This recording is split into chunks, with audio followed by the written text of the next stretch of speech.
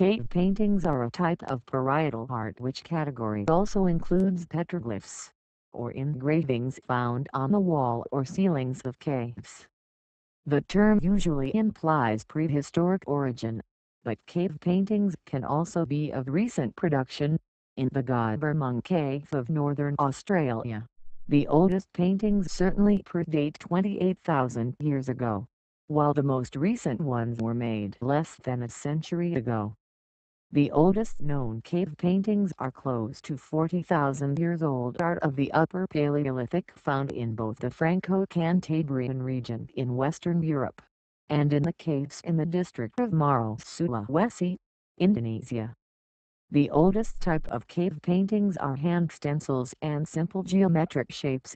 The oldest undisputed examples of figurative cave paintings are somewhat younger, close to 35,000 years old.